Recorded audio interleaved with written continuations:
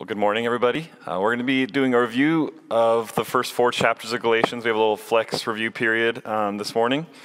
And so we'll be in Galatians. If you want to open your Bibles up to the book of Galatians, that's where we will have our discussion this morning. Before we do that, though, let's pray together, and then we'll get into the class. So please pray with me. Our gracious God and our Father, our Lord, Father, you are our rock and our hope. Our whole lives, Father, are founded on you. And Lord, as we gather here together this morning, we give all praise and glory to your name because you give us hope and you've given us life. And Father, we know that our inheritance is dwelling with you in heaven, and it's imperishable, undefiled.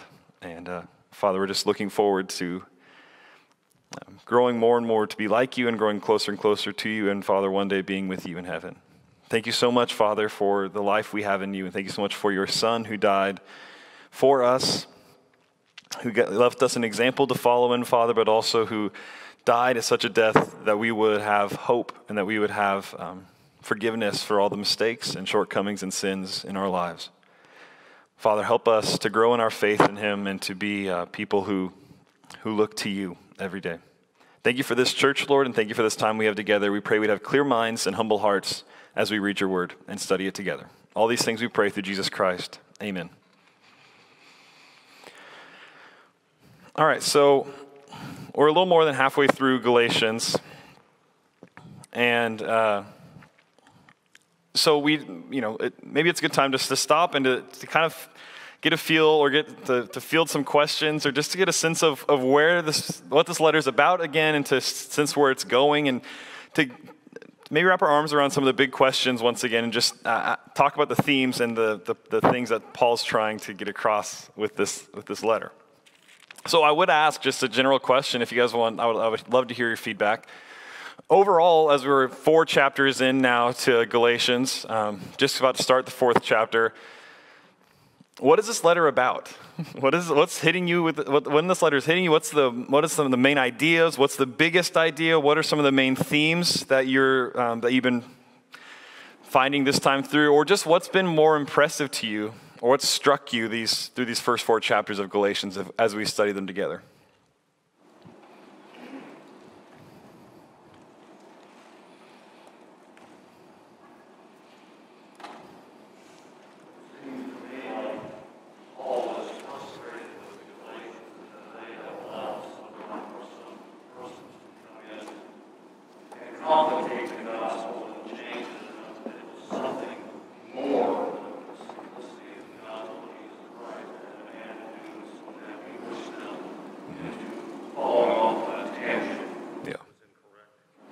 Yeah, so Paul's frustrated, right? The tone of this letter is definitely one of frustration. You can see it right from the start.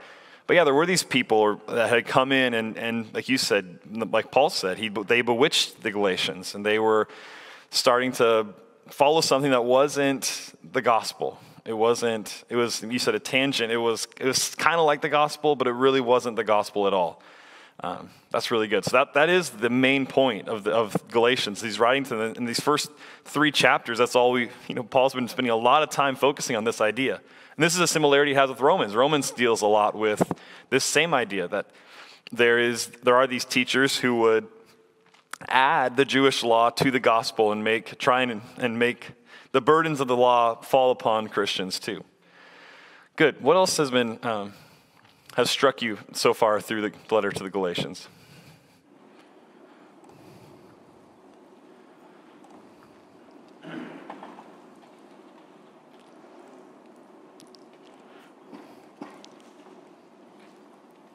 All right.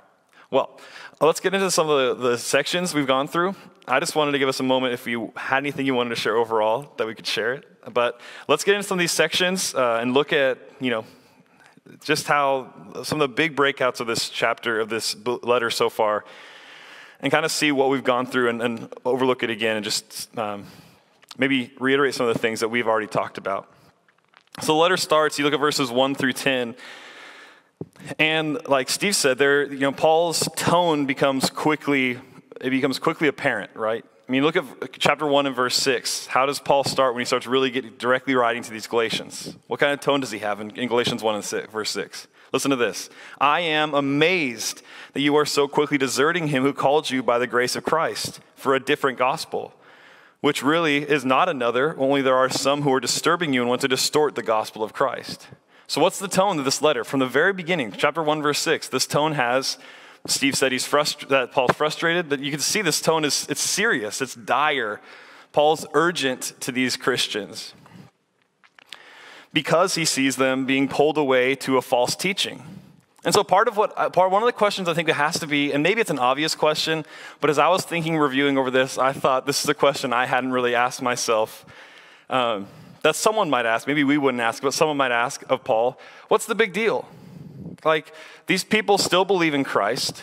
They still believe that he died for their sins. Like, maybe they're adding stuff on, but what's the big deal? I guess we have talked about this to some degree, but why is Paul so upset? Why has this made Paul so, upset's the best word for it, I guess. What's so serious about this?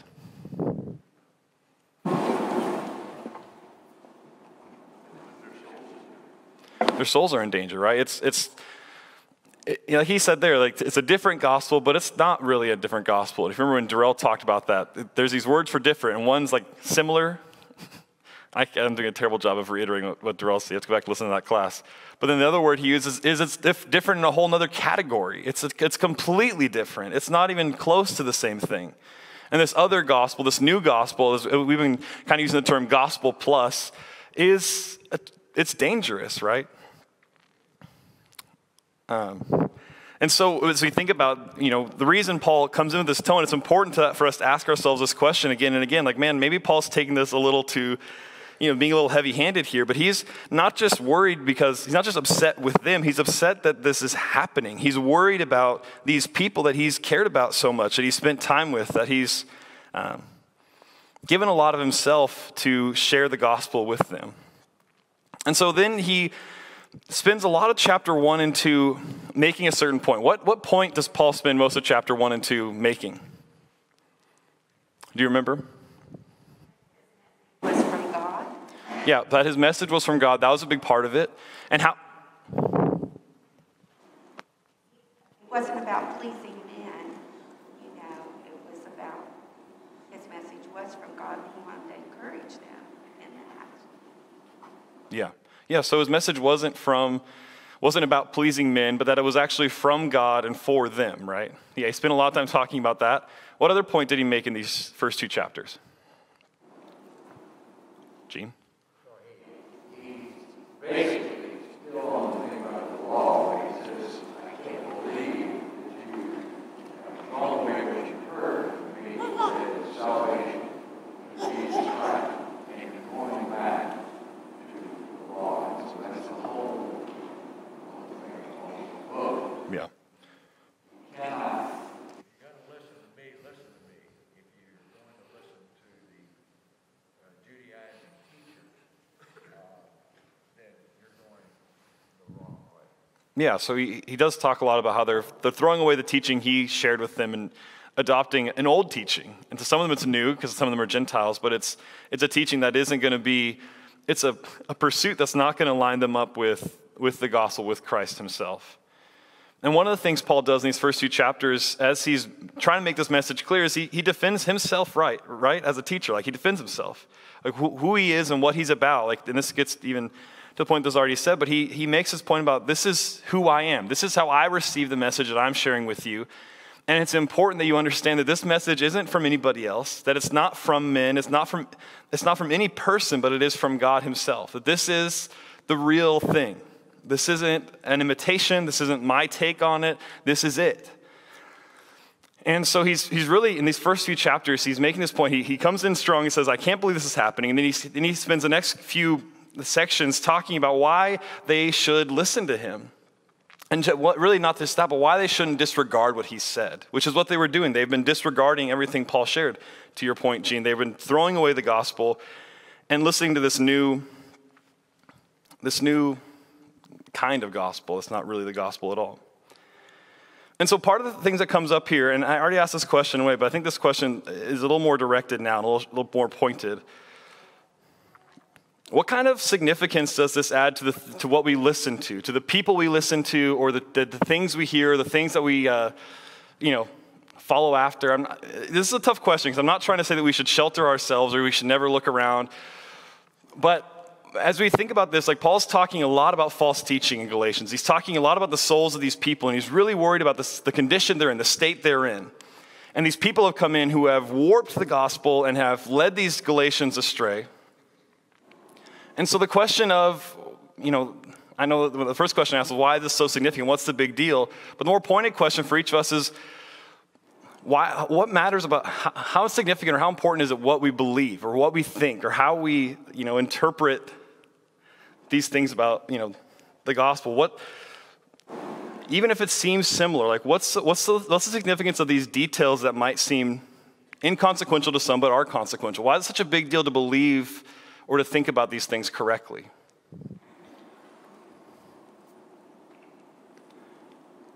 One thing that we can maybe learn from just turning on the television and listening to all the talking heads is that almost anything can be made to sound good to us. So we need to know where it originates. What is the actual authority and source of the truth that we believe? Yeah. All be fooled. Yeah. Things and accept them simply because they sound good to us. So it's important for us to know the origin of the truth in which we believe. Yeah. And Paul spends an awful lot of time in this book on that subject. This is where it comes from. Yeah. And I don't know if that goes to the question. No, that's a great answer. Yeah, so Carrie said that, you can turn on anything. You can look at the TV. There's so many people trying to sell so many things, basically, and get us to believe something, get us to buy something, get us to think something because it'll benefit them. And we're easily fooled. People are easily fooled. I mean, you just turn on the TV late at night and watch infomercials, right? Like, how many people are buying these things because they see someone accidentally, like, they can't cut an onion, and like, oh, well, I need that because that guy couldn't cut that onion in this video. It's like we are so easily convinced and duped into things. And so Paul's point in the letter to the Galatians is, a lot of it is, you got to know where the source is. You got to know where this information's coming from. And you got to know why you believe what you believe, or where it's leading you to as well. Anything else, Steve? I think in chapter 3, Paul went into discussion of salvation through faith or through works of the law.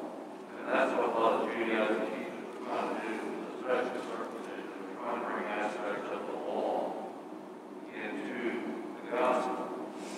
And Paul was explaining that the law had its place, but you couldn't be justified by the law or be found righteous by the law.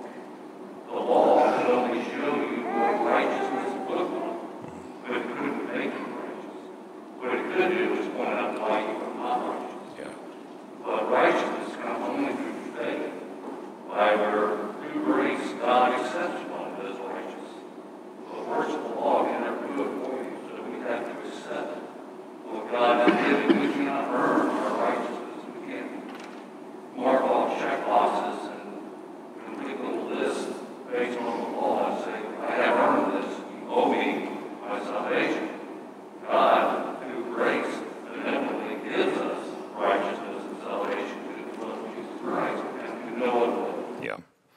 Yeah, so in this, the specific false teaching that was going on with the Galatians was this kind of going back to relying on the law and their ability to follow it. And like you said, that the law was never intended to justify anybody. It was only, its purpose was to, like it's said in chapter 3 and 4, to shut us up under sin, to show us that we couldn't be righteous, and then therefore to lead us to hoping in Christ, this Messiah.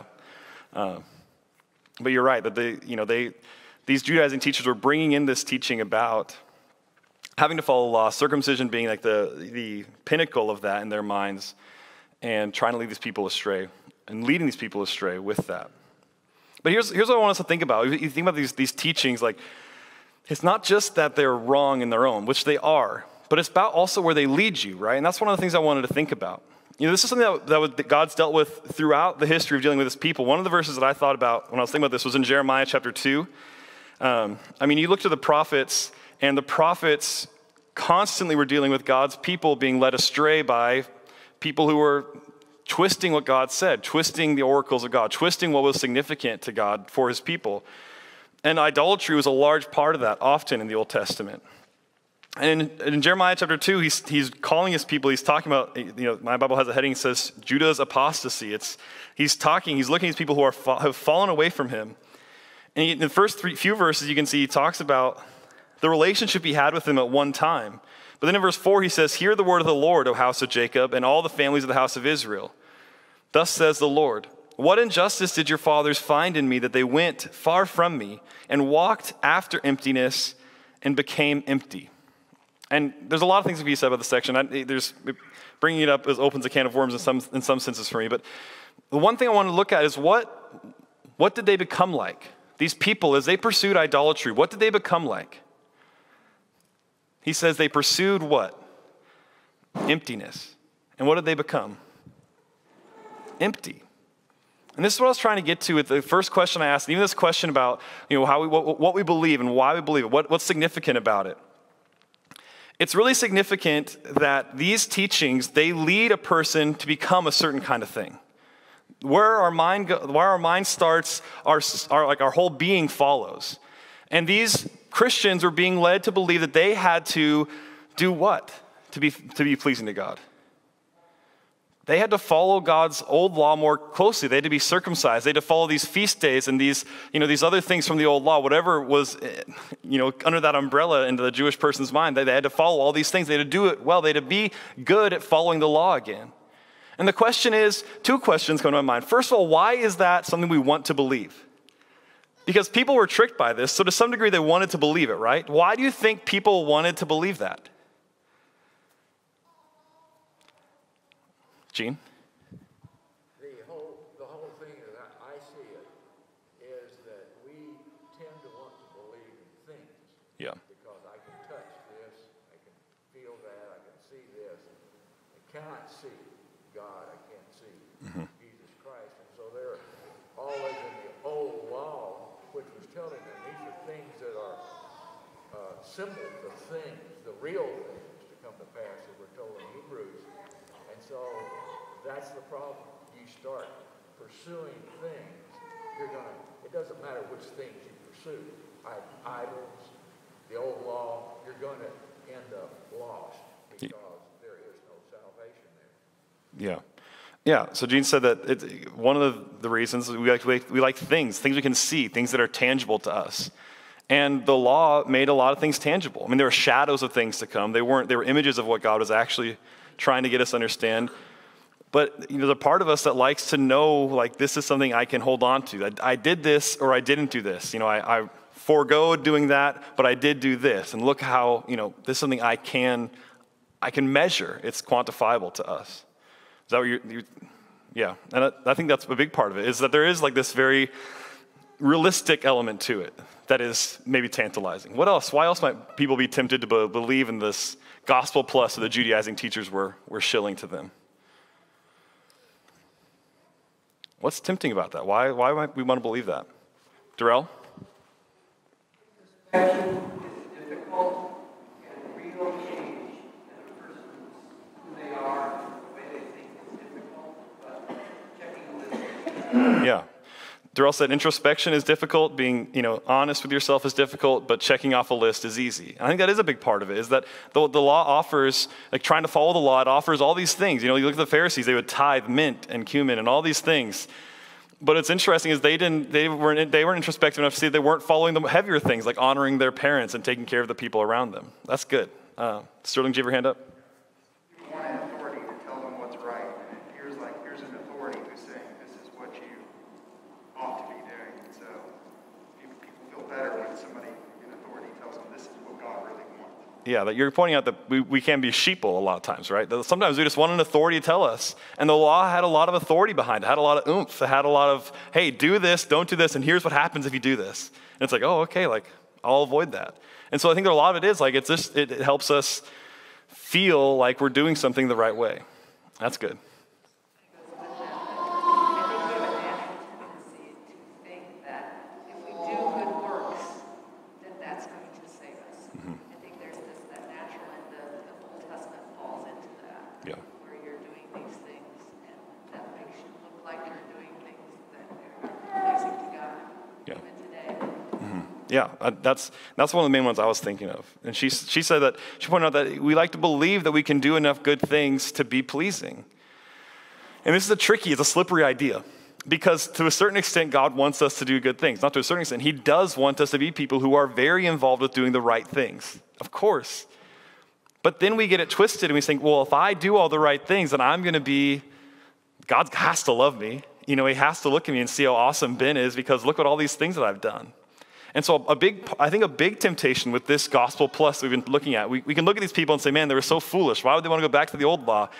But it's like, man, like they are us. We're just as prone to false teaching and to these false ideas that lead us to an empty place as these people were. And if we just look at this teaching and say, well, man, they shouldn't have believed that, then we're not going to get anything out of Galatians. It's just going to be a historical book about these people who made a mistake that I'm never going to make. But we have to see that this kind of teaching, it may not be the same exact teaching, but a version of it is might always be tempting to people who are trying to follow God. That there is always going to be a temptation to be like, well, hey, I can do all the right things. I can make my relationship with God tangible. I can forego introspection and just check things off a list. I can do all these things and I can just follow this authority and everything's going to be good. But it's not.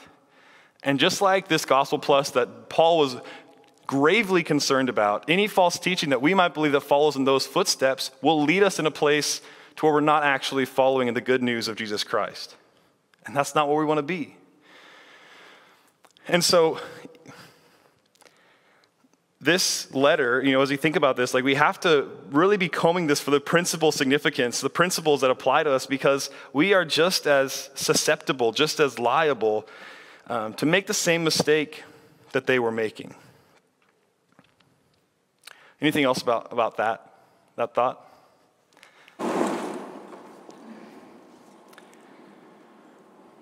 One of the interesting things about this, that does make this, I would imagine, made this hard, especially in this transition period for these Jewish and Gentile people, is that this was a system God had given his people to follow for so long. And his people hadn't done a very good job of following it, but it had been something that was from God. And so it had started to demand some discernment from those people, from his people, to know how to use the old law. And we still struggle with that, don't we? Struggling to know what to do with God, the Old Testament. Struggling to know what to do with God's commandments in Numbers and Leviticus and Deuteronomy. And so, I can kind of feel for these people not discerning that well. But this brings Paul to chapter 3, and Daryl did a great job of this, and it was a really insightful class for me on Wednesday night, where Paul goes into chapter 3 and he starts bringing up things we've heard in Romans. This is where he uses, look at Galatians 3, verse 1. He says, "You foolish Galatians, who has bewitched you before whose eyes Jesus Christ was publicly portrayed as crucified? This is the only thing I want to find out from you. Did you receive the Spirit by works of the law or by hearing with faith? Are you so foolish? Having begun with the Spirit, are you now being perfected by the flesh? Did you suffer so many things in vain, if indeed it was in vain? So then, does he who provides you with the Spirit and works miracles among you do it by the works of the law or by hearing with faith?" This is the point. This is Paul's, being very straightforward here. He's being straight up with them. Look, like you began with what? What began you in the gospel? Hearing with faith. You heard the word and you had faith to believe it. And now you think that you're going to be perfected by these works of the law? That God's Spirit is what saved you and now your flesh is going to perfect the work that God started in you? I mean, Paul does, as Paul does, he has this really amazing turn of phrase to make this point. Look, you started this way, now you believe you're going to finish the work that God's Spirit started? Are you really? I mean, he's pointing at them, this is a little bit of an arrogant thing to believe, isn't it? That the work that God started in you by faith through his Spirit, that you could be the one who finished it? And maybe that's a part of this too, is that we want to believe that we could be the ones to do it ourselves. But he goes into this, he starts going into this distinction between the law and the covenant to Abraham. And this is one of the significant things that I wanted to talk about, because it was a light bulb moment for me, so I wanted to spend some more time talking about it. On Wednesday night, do you guys remember what was the distinction? What was the discussion we were having about the covenant to Abraham versus the law of Moses? Do you remember some of the things that were pointed out there, that Darrell pointed out on Wednesday night? He brought up all the parties involved, right? That this covenant was made, and there was a covenant made between God and Abraham, and it had to do with the seed who is Christ.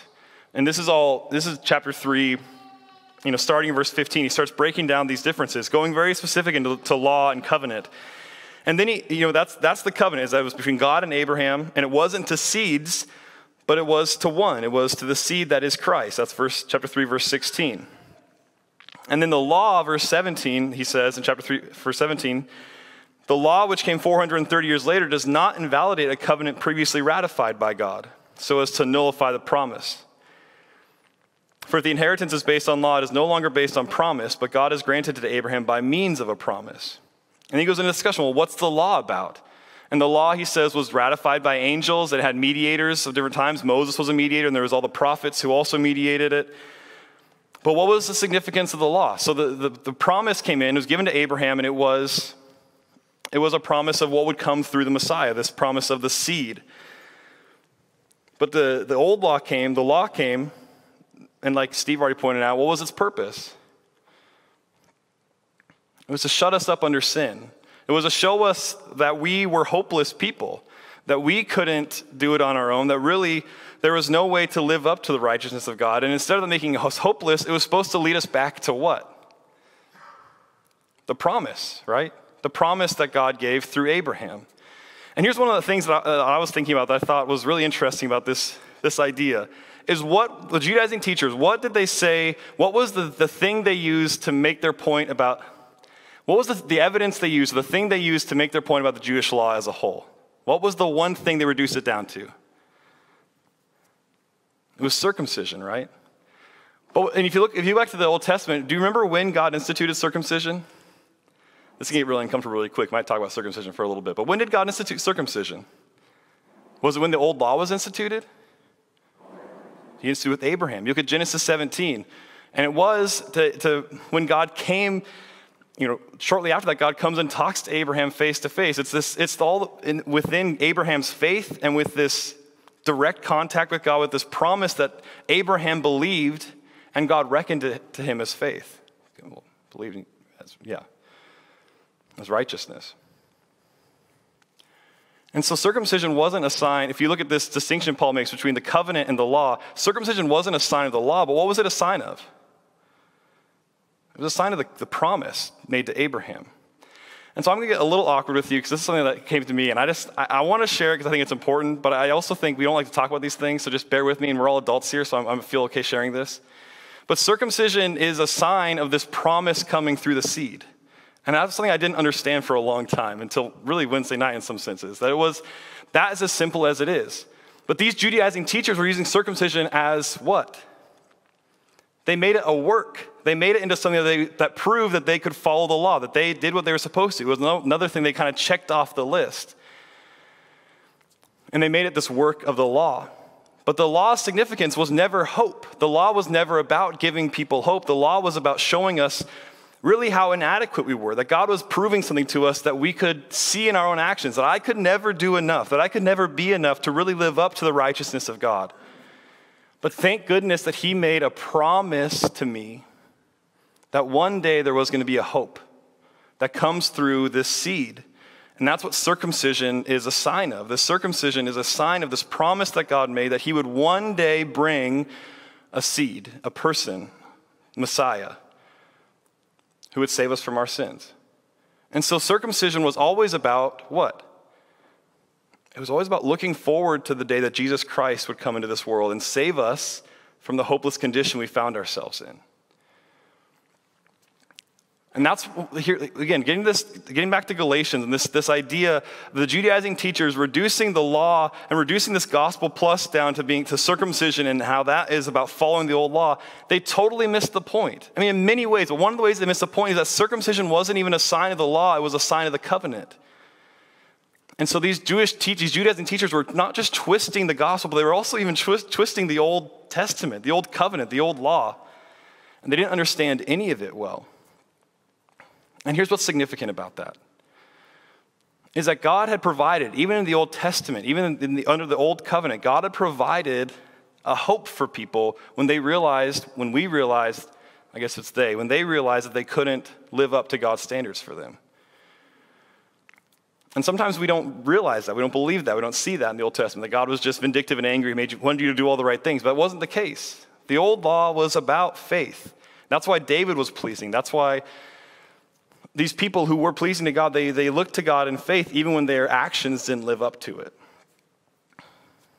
And so this is the interesting thing when we look and you think about this distinction of what circumcision was supposed to mean versus what these Judaizing teachers were kind of contorting it to mean. If they really understood what they were talking about, they would have realized that this circumcision was leading them to Jesus Christ himself. And that's part of the point that I think Paul makes in Galatians 3. One of the points that this comes up then, I think, is in Colossians chapter 2, where Paul makes very similar points to what he's saying here in Galatians 3 and 4. And he's talking about against false teachers in Colossians 2. And if you look at Colossians 2, starting in verse 8, Paul says in Colossians 2, verse 8, he says, well, even look at verse 6. He's saying very similar things. Therefore, as you have received Christ Jesus the Lord, so walk in him, having been firmly rooted and now being built up in him and established in your faith, just as you were instructed and overflowing with gratitude. Look at verse 8. See to it that no one takes you captive through philosophy and empty deception according to the tradition of men, according to the elementary principles of the world rather than according to Christ. For in him all the fullness of deity dwells in bodily form. And in him you have been made complete. And he is the head over all rule and authority. And in him you are also circumcised, with a circumcision made without hands, and the removal of the body of flesh by the circumcision of Christ, having been buried with him in baptism, in which you were also raised up with him through faith in the working of God who raised him from the dead. So what is Paul's point? What's kind of the new circumcision in the New Testament? I mean, maybe it's not a perfect, but Paul does draw a connection between two things, right? What does Paul connect in the gospel to circumcision? Jason? Baptism, right? He's connecting this idea that baptism is similar. And this is, I think, a really significant point because, and Darrell even talked about this Wednesday night, that what baptism is about, it's about faith in God. It's not about doing something so I can be saved. It's about the fact that I believe in something, in Jesus Christ, and that he died for me, and so I'm baptizing myself into that death. But here's something what clicked for me on Wednesday night. This is what I wanted to share. In the old law, under the old law, they had this hope that they were looking forward to through their descendants, through the seed promise that God gave, and through circumcision. And it was Jesus Christ. And now we, in the same way, have baptism, which is what? It's us being buried with Jesus Christ. It's a reminder of that death that he died. And maybe this is obvious to all of you, but it's something I wanted to share because this is what, Galatians and Colossians, a lot of it has this undercurrent of this idea that it's all drawing us back to just faith in Christ. And these actions that we take, whether it's being baptized in the new law or being circumcised in the old law, it wasn't about just doing that, but it's about the significance that was implied by you making that commitment. I mean, circumcision, definitely a commitment, but baptism is also a commitment. That we believe that one day, for us it's one day in the past, for them it was one day in the future, that God was going to save, and God did save the whole world through this person he brought into the world, Jesus Christ, and through his death on the cross. Now, I'm preaching the obvious Christian truths, but here's the thing. These were things that had started to get contorted by these teachers. They added to that and said, all right, yeah, we're saved by that, but now we also have to do X, Y, and Z. If you really want to be pleasing to God, you have to also be this way and do this thing and, follow it the way I follow it. And they added all these things, these addendums and these amendments onto the gospel itself.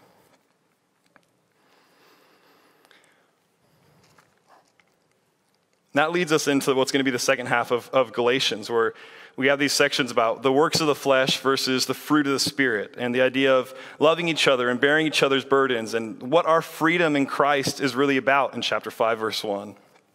And I'm really looking forward to those discussions, and I'm trying not to trample on them too much right now. But all this leads us, I think, to one of the questions. And it's nebulously in my head right now, this question. But this leads us to the question in Galatians, like these people were buying into this false teaching that was kind of all about, it was arrogantly about our own actions, about me being able to make the gospel, make my relationship with God tangible.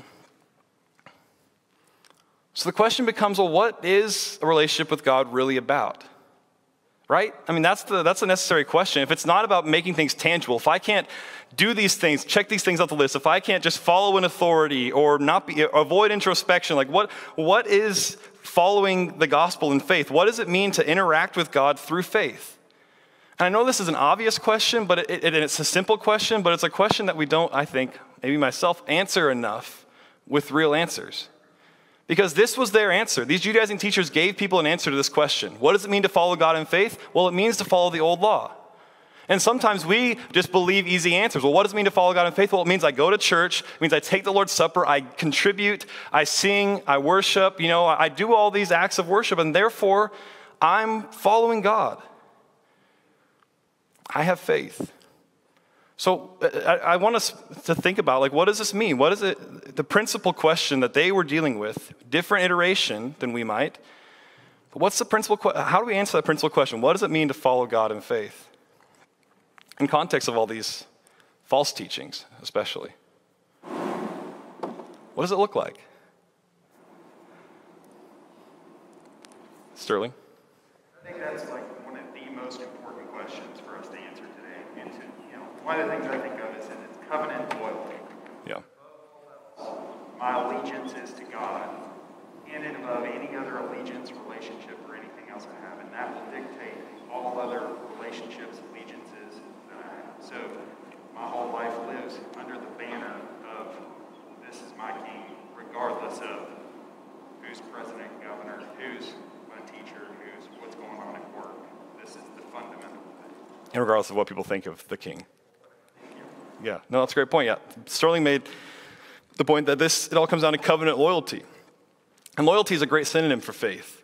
This all comes down to covenant loyalty that I'm right there. Wherever Jesus is, wherever our king is, wherever he calls me to be, that's where I am. And regardless of anything else, regardless of whatever's going on in this world, regardless of whatever people think of Jesus and the gospel, that I'm loyal to him. And I'm loyal to his cause, and I'm able to then speak up about it even as maybe a byproduct. Josh? You asked, what does it look like? I think that's where the confusion is, because it probably doesn't look that different. Mm-hmm. Just an outside perspective looking, it may not look that different, but the motivation behind it, behind covenant loyalty versus behind law keeping for the purpose of justifying my own actions, is where the fault lies. Yeah. From the outside perspective, it may not seem that different, but the motivation is entirely different. Yeah, Josh made the point that honing in the fact that I said, what does it look like? Because this is the question we have, right? What does it look like to follow God? And that's where you said maybe get led astray, is that we're looking for it to look different. But it's all about motivation. I mean, this is, again, like, I'm making these obvious points, but it's because they're things that we know, but we don't maybe think about the significance of them. When Paul looks back and talks about David, what does he say he was? He was a man after God's own heart. Like, we look at David, and he was impressive to us because his heart was attuned to being loyal to God. I think the punishment that he got for his sin with Bathsheba were not his punishment, but the results, the consequences of his son dying. And David's response to that is always puzzling, isn't it? To a certain degree, that he prayed and he prayed and he prayed while the son was still living, that God wouldn't take his life. And then God takes the life of his son. And what does David do? First thing, he gets up, cleans himself up, and he goes and he worships God. It's like, well, what in the world? God gave you a big resounding no to everything you wanted, David, and you're going to worship him after that?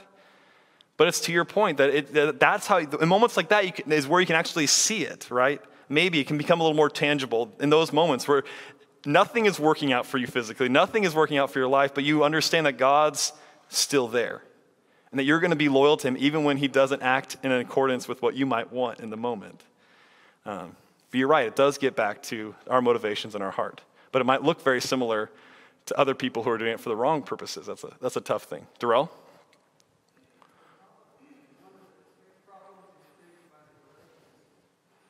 Was that this system was being imposed on them by other people. And he'll go on to say, as we continue in the book, that one of the great advantages, or perhaps the great advantage of what he's teaching here, is that it frees us from the constructs of men. Yeah. So Darrell said one of the things that the Galatians were struggling through is that they were having a system imposed on them. But one of the benefits of the true gospel that Paul's going to talk about is that it's about freedom. It frees us from all these constructs of men. It frees us from all these systems that men impose, and it gets us back to what God says. And this is back to Carrie's point, back to Paul's point, why it's so important that Paul received this message from God and not from men. It's because they were dealing with a construct of people, of fallible men. And Paul was trying to share with them the gospel as God sees it. Not just as God sees it, but it's the gospel as God would share it. And so here, this question of what does it mean to follow God in faith is the question of having a relationship with God, right? But I think Josh's answer is really important to think about, that it might look the same, but even gets back to one of the things Darrell said, that it takes a lot of introspection, a lot of motivation check of why am I doing the things that I do? Why do I go to church on Sunday? Why does God tell me to come to church today? There's a few reasons. One of them is to encourage each other, right? Do you ever come to church and then on the way to church think, well, what am I going to do for the people out there? Do you ever think about that? That's one of the reasons God encourages us to come here. But do we ever think about that on the way here? Thinking, well, hey, what am I supposed to be here for? Is there someone here that I could encourage? Who could I talk to? Do I know someone who's going through something? What could I do for them? That's the heart of that commandment to a certain degree. But sometimes we just think, well, I just need to be there because I need it. And that's true. We need it too. But this is the question that gets to a lot of these things where we do these things because we know we should, but we don't always know the heart of them or see to the heart of them in our own lives. Steve, you were going to say something. I think as far as what it looks like, if we can look upon Christ not only as our prophet, priest, and king, but our example, and read through the Gospels, and of course we have to detract all the miracles he performed, but in his life, the loving, the caring, the serving, the compassion, the way he treated people, and the way he led his life, I would think if you can draw a picture of what that would be, life as a Christian would look an awful lot like that. Yeah, that's perfectly put. I mean, and that's where Galatians is going to go. Galatians 5, where it talks about the works of the flesh versus the fruit of the Spirit, that's exactly his point. Is that what are the fruit of the Spirit?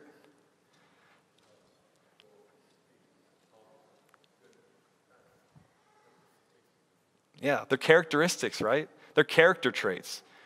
And that's one of the interesting things about the word Spirit, is that the word Spirit sometimes can be translated as character. And the fruits of God's character in our lives, what are they? Are they works like the flesh? No. The fruit of God's Spirit in our lives is that we are changed people. And this, if you listen to Jarrett's sermon, or if you're going to in a second, that's what he's talking about to a certain degree, is that knowing Jesus changes us. And having God's Spirit has to change us. And so Steve's point is part of he pointed to Jesus Christ as he lived and breathed on the earth, that our lives, what it looks like to follow God in faith, would look an awful lot like what Jesus did, how he talked to people. And sometimes we might need to read the gospel with that lens. Instead of just being impressed by Jesus, saying, read the gospel with, well, how did he interact with this kind of person? How did he interact with this demoniac? How did he interact with the Pharisees? I mean, Jesus spent an awful lot of time in Pharisees' houses. That's interesting, right? Do you ever think about that? Do you ever think about the fact that that was his character? I'm off on a tangent. But this is what following God in faith, it's about character. It's about heart. It's about the fact that our spirits, as we're interacting with God, we're trying to, on our part, do our side of the effort to line up our spirit with God's Spirit. But a big part of this is that in faith, even that can be misguided, because we have to realize first and foremost in faith that God's the one who's doing the work through us. And that becomes a really difficult thing to untangle for us sometimes. I think that's part of the issue here, is that we wrestle with, well, what is God's part? What's my part? And I'm just talking both sides right now. Maybe not helpful. But this is what I think is the difficulty. Lawrence? I was just going to say, I think, as I see this, it ties in with what you were speaking of earlier about circumcision, baptism, Lord's Supper. The human tendency is to look at the sign instead of through the sign and see the thing that it signifies. The Jews didn't see that circumcision was looking to the seed. And we sometimes look at baptism and argue about all the different surface aspects of it, but we don't see Christ as the focal point of baptism, the Lord's Supper, or any other commandments that God gives us. But Jesus was always about seeing the why behind the what, and that's transformative, and it puts us in a whole different place than just growth of obedience. Yeah, that's so good. That's the perfect way to end this discussion. Lawrence was saying that if you didn't hear it, I can't really summarize all of it, but just ask him to repeat himself, and he'll get it for you. But just seeing the why behind the what, seeing the significance of the things we're doing is what Jesus always did. He didn't just see that we had to do these certain things, but he saw that there was a significance and a heart behind them. That's a Sermon on the Mount. You can't just not murder. You also have to not hate. You can't just not commit adultery. You also have to not lust. There's a heart behind all these things that is more significant than the action themselves to a certain degree. Not that the action isn't important. But yeah, that's a great point. I really appreciate all your participation. I hope this was helpful today. I love all of you, and we'll continue on through Galatians and Wednesday night.